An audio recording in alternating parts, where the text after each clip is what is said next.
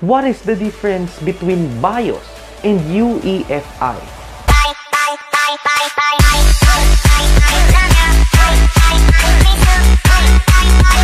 What is up sa inyo mga caveman? CJ nga pala at sa channel na to gumagawa ko ng tech-related videos. Let's do this! Oo nga pala, before I begin, I made a video about BIOS and UEFI. So, to understand this video or the content of this video, panoorin nyo muna yung dalawang video na yun. Click or tap the card up there sa upper right para mapanood nyo na, or just click the link in the description down below. Okay, so guys, this video will going to be a pure comparison between BIOS and UEFI, their interface, functionality, user friendliness, and etc.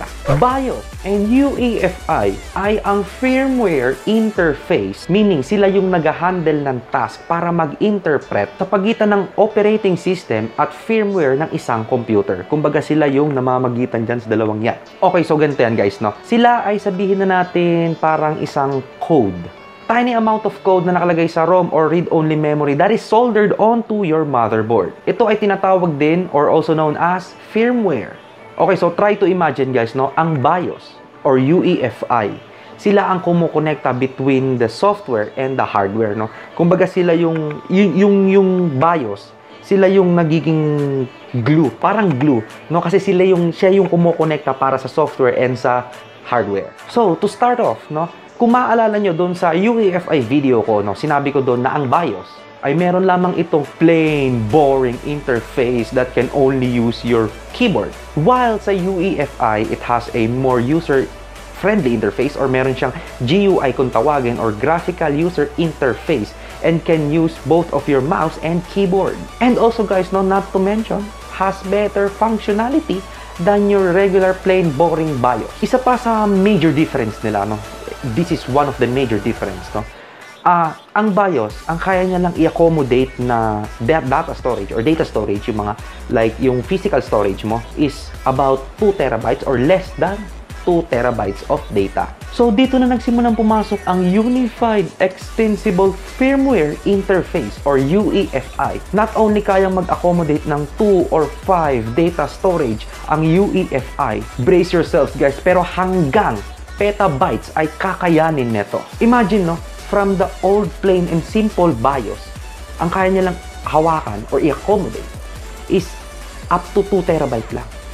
Pero, nung nag-upgrade to UEFI, not only the interface changed, pero mas kakayanin na itong mag-handle up to petabytes of data storage.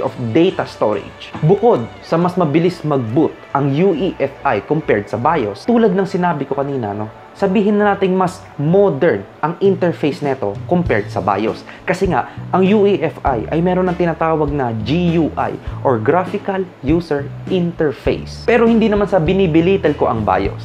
Kasi, technically, without BIOS or Unified BIOS, yung UEFI, well guys, walang mag-handle ng initial test or initial boot up pag open nyo ng system. Also, I forgot to mention, isa pang gawain ng BIOS or Unified BIOS, yung UEFI, is ang pag-power on self-test. Ito ay isang phase or step ng BIOS para i-identify ang mga components or hardware na connected onto your motherboard such as CPUs, GPUs, storage, RAM, and other hardware. Then after niya ma-check, lahat ng nakakabit or installed hardware doon sa computer nyo, and if without error, magpo-proceed ito sa paglo-locate or hahanapin ng BIOS mismo kung nasaan ang boot storage nyo. Or sabihin na natin boot drive, kung saan naka-install ang operating system nyo. Kung wala naman kayong operating system, hahanapin neto kung ano yung boot priority, kumbaga kung ano yung number 1 boot priority,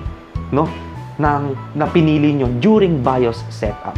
So, napakarami pa rin and napakalaki pa rin ang tulong ng BIOS kasi hindi mabubuhay ang isang computer pag walang BIOS. Walang magkokonekta ng hardware sa software. And so, that is it for the video guys. I hope may natutunan kayo. Give this video a thumbs up guys kung nagustuhan nyo and also share nyo para na rin sa iba. Subscribe kayo sa channel guys kasi napakarami pang tech-related videos coming out very, very soon. Nga pala guys, click or tap the first video para mapanood nyo ang recent upload ko. Click or tap the second video naman para mapunta kayo sa playlist ng iba ko pang tech-related videos. Once again, my name is CJ and I'll see you guys next time.